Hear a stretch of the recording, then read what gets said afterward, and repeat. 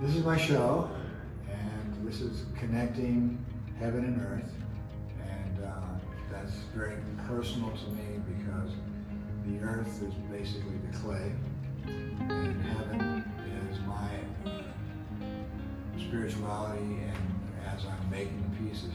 And I would like to talk with you about some of these pieces in the show, and I want to thank the University for having me, and hopefully you will come out and see the show. This piece was inspired by Sedona, Arizona, and I went and visited these hills and climbed on them, and I believe that there is a energy that's entering and exiting the earth. Well, this was my interpretation of that these doing this coiling at the top was that energy that was going up into the heavens. And this one, I see it as a midnight hill or mountain with the energy entering and exiting the earth. I took gold, real gold, and it's very expensive.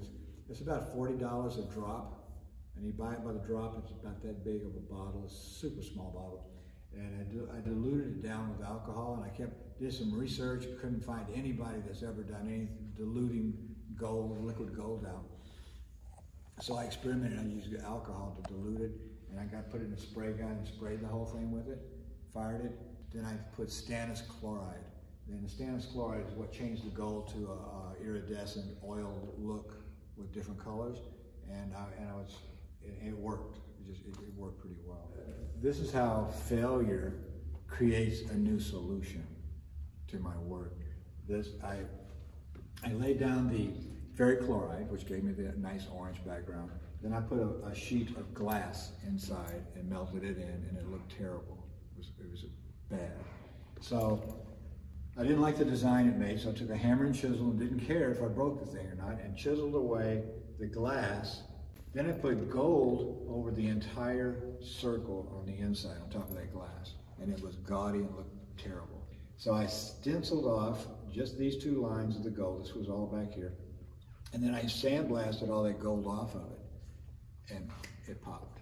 I'm really excited about this piece. This was a piece that I drew on for 2 weeks, and I thought about Salvador Dali having fun. What if I make something out of this, or make something out of that? There's so many little things on here that's happening that it was just fun.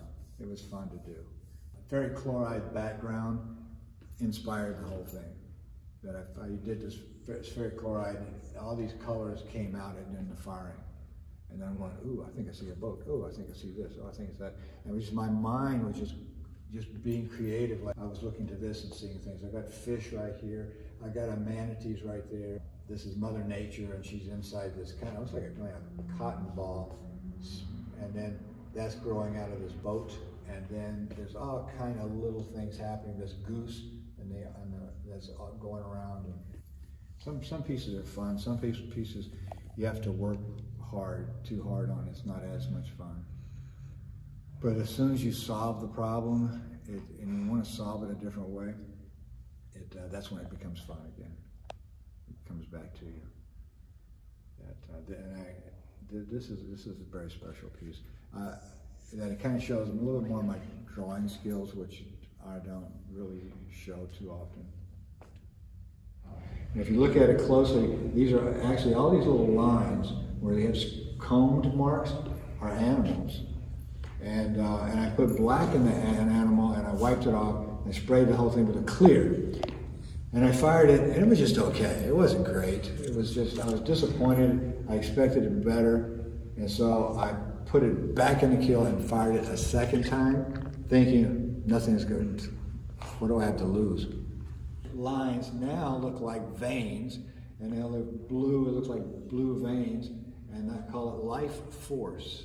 It's alive. This piece is so alive. Now it's way beyond the little imagery that I had made. You can't hardly see them anymore. It took on a life of its own, and sometimes you have to do that. And I have a sign in the room that you know just try to accept what comes out of the kiln instead of, you do your very best, but you accept what comes out of the kiln. And this is one of those. This is where the title Connecting Heaven and Earth came in. I made these. They were flat on the table when I made them, and I wanted to see them up. I knew I made them so they would actually hang on the wall. And this spine that goes down the middle is where I connected them. David Corrigill looked at one of my pieces and he looked inside and he said, all these lumps inside, the inside of your piece is better than your outside.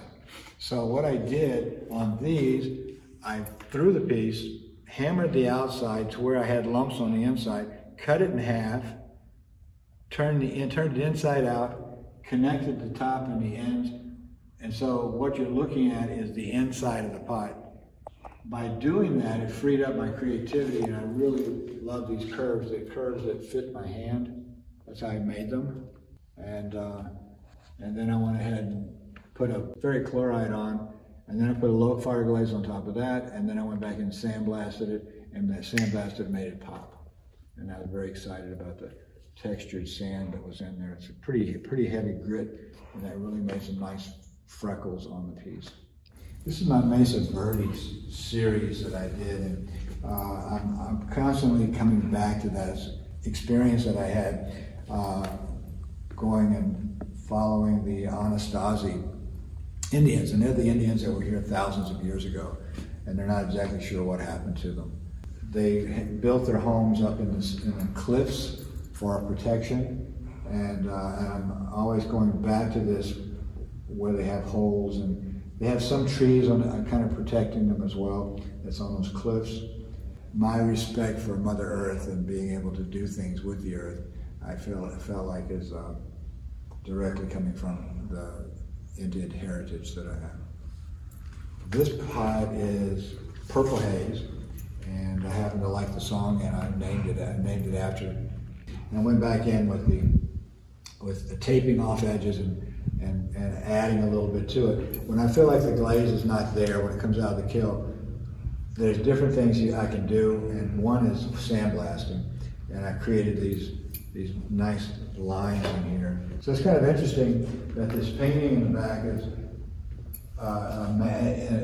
it's a mask, a shaman mask is what I call it. And I've got some of the same marks on this piece as I do this piece. And this is one of my older pieces, and this was from an experience I had in meditation.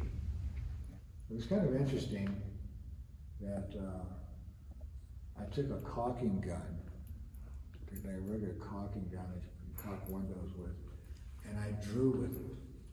And if I liked the drawing, I left it. If I didn't like the drawing, I took the trowel and worked it back in, and it became texture on the piece. But these are my shaman masks. I did not do any research on what a shaman mask would look like. I wanted to come out of my own imagination. And these are my shaman masks that are having a dream. That's my interpretation of it. And so you can see the stars in their eyes and the darkness on the other side of the mask itself. So these are not specific people, it's basically, it's just a mask. And I'm kind of wondering, I've never tried to make masks in clay, and I might do that. I might consider a series of masks. Just this green is just really luscious green that I accidentally hit. Totally did not anticipate that being green. It was supposed to be gray. And this is a raku glaze, fired in oxidation. When I made this piece, I was thinking about the canyon walls out in New Mexico, Colorado, and Arizona. That comment with David Cargill, with looking at the inside of my pot, saying that looks better, it's better than the outside, where I did absolutely no thinking of it. And that's pretty awesome if you can make your piece look like you hadn't really thought about it. It just happened. And that spontaneity is really something I look for in my work, that sometimes it happens and sometimes it doesn't. But turning the piece inside out has freed me up to do more sculptural pieces that are actually hanging on the wall. Some people ask me, what do you like best? Well, I like best, the last thing I did is what I like best, because that's the direction I'm going in right now. The last piece, and that's what this is my last piece that I created.